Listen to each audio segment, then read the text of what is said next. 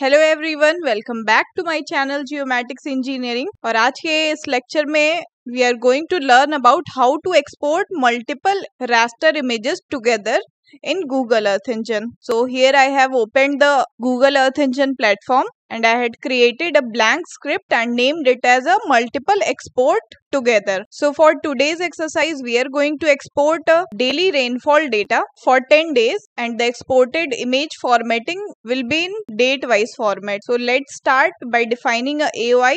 So here I am taking a region of Haryana as an area of interest, and for creating an area of interest we have to select a draw a rectangle tool from here in the left section. And now I had created a rectangle, and when we create any polygon or point or line using these tools that are available here in this Earth Engine, it will create a variable for that geometry. So after creating this rectangle we will get a variable named as a geometry, which has this rectangle will be stored. So our first step is to define an area of interest, and now the second step will be the data collection, and here we are going to get the daily precipitation data from CHIRPS. So our second step will be load the CHIRPS daily precipitation data, and for that firstly we have to create a variable, and here I am giving this variable name as a CHIRPS, and using the image collection function of Earth Engine we will import this precipitation data. So here I am writing the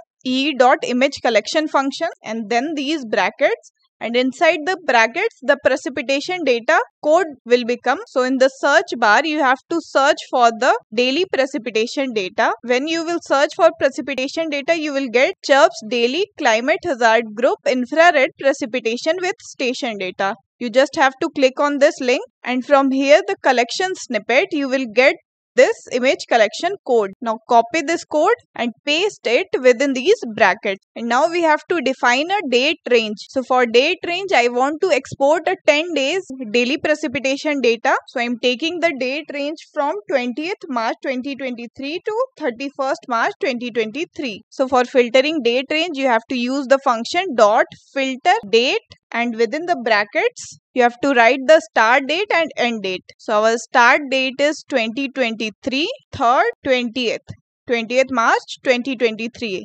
and our end date is 2023 3rd and 31st. So our end date is 31st March. And now we have to select a band from this image collection, because if we see this CHIRPS daily data set, there is a band named as a precipitation. So we have to select this precipitation band from this image collection. So for selecting that data we have to write the function dot select and write the precipitation within these brackets. Now we have imported the daily precipitation data, the filtered date range is set, and the precipitation band is also selected here. And now our goal is to export these 10 days precipitation data together. Together means just doing a one click, all 10 days images should be exported. So for exporting these data sets, firstly we have to define the export parameters. So for defining the export parameters we have to create a dictionary, define the export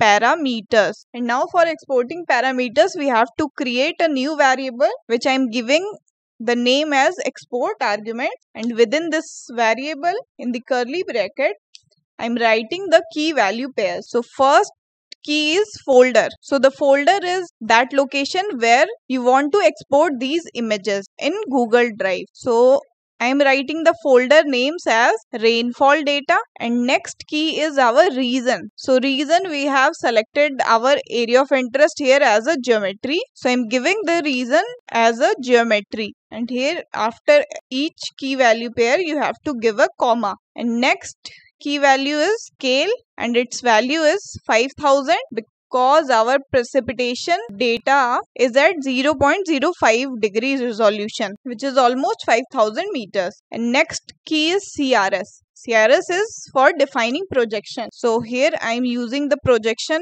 parameter as EPSG4326, which is used for WGS84. And now the next key value pair is file format. So our file format is going to be in GeoTIFF, and again a next key is format option. So within this format option key, I'm creating another dictionary within the value, which is going to be cloud optimized, which should be true for this data set. So now all the export parameters are set here. So here I'm using format option cloud optimized true is basically for, so each GeoTIFF images will be optimized for cloud based access. And now we have completed these three steps. Firstly, to defining the area of interest, and second, to loading all these image collection for precipitation, and third, to defining the export parameters. And now our next step is to convert this image collection to a list. For exporting each image together, we have to convert this image collection, this precipitation data image collection, into a list. And for that, firstly,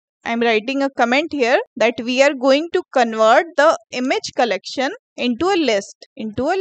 So for converting this image collection into a list, we are going to use a function toList. So for that, we are going to create a new variable that is going to be image list, and within this we are going to use this variable that we have created for the precipitation data. So we have to convert this image collection to list, and within this list I also want to calculate the size of this image collection. So for that, again I'm putting a bracket here, and within this I'm writing this image collection data. For that we have given the variable name CHIRPS dot size, and now the bracket is ended here. And now we have to get this image list information. For that I'm again creating a new variable, that is variable number of images. I'm creating a new variable as number of images, where I'm going to get the information of this image list variable. So for that I'm writing the image list dot size. First information I want to get its size, and dot get info. So get info will provide also the other information of this image list. So dot get info is basically used to get the actual images of this number of images variable from Earth Engine server.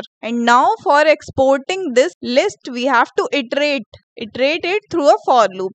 So for that I'm going to use the for loop, where I'm creating a variable I is equal to 0, and when I is less than this number of images, then I plus plus. So let me explain this for loop for you. So here I have created a variable I which is set at starting at 0, and then here a condition is explained that I is less than number of images. Whenever this I is less than the number of images that here we have created to get the list of this image collection. So whenever this I is the less than the number of images, this loop will continue, and this I plus plus shows that after each iteration the I's value should be increased, so that when this loops reach at the number of images, last value of number of images, then this loop will be stopped for iteration. So the loop is created here. Now our next step is to get the images from the list. So get the images from the list. For that we are going to create a new variable which is named as a image,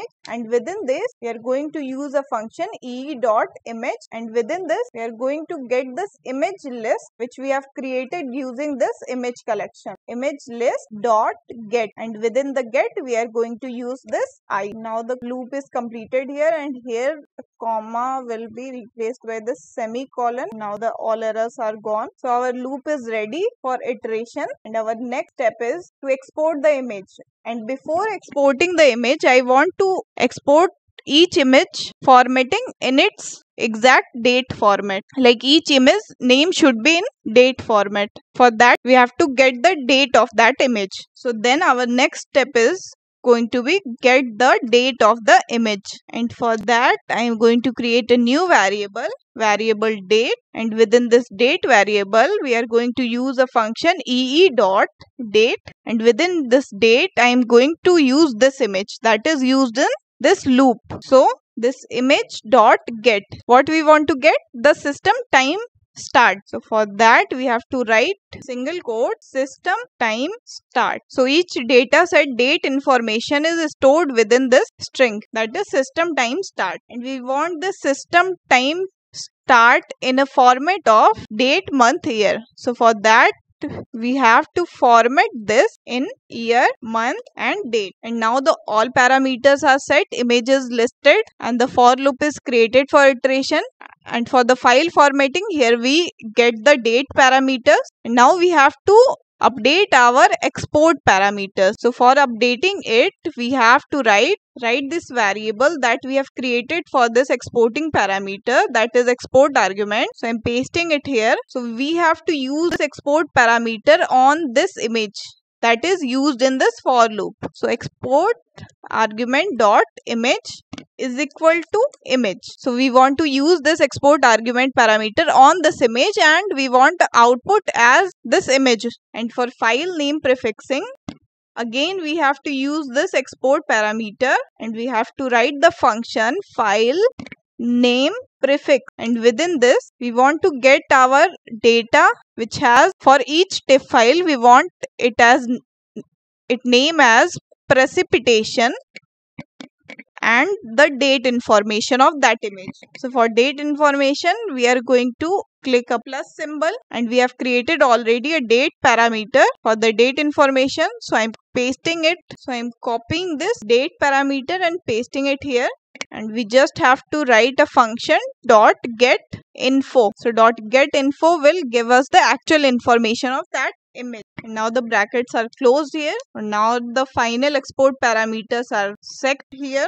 And we just have to export these images. So for exporting the images, we have to write here export dot image dot to drive. So we want to export it into a Google Drive, and write this export argument within these brackets, because all the images and all the file name prefix are updated within this export parameter variable. And now our code is ready for exporting these images. So our date range is for 20th March to 31st March. Total 10 days images should be there, because this is a daily rainfall data. Now I'm going to click on the run, and now after running it, we are getting an error that says that unexpected argument to function to drive format option. So we have to check our export parameter. Like here is format options. So there is a missing S. It should be format options. Now we have to check it again.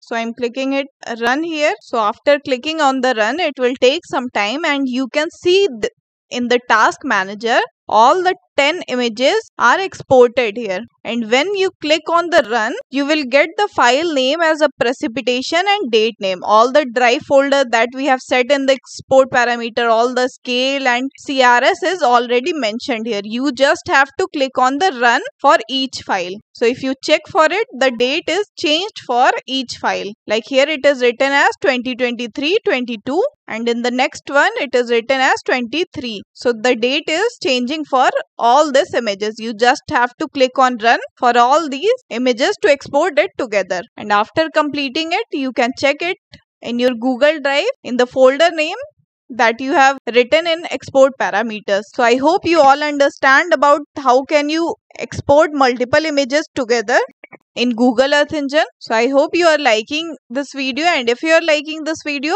please let me know in the comment section, and thank you very much.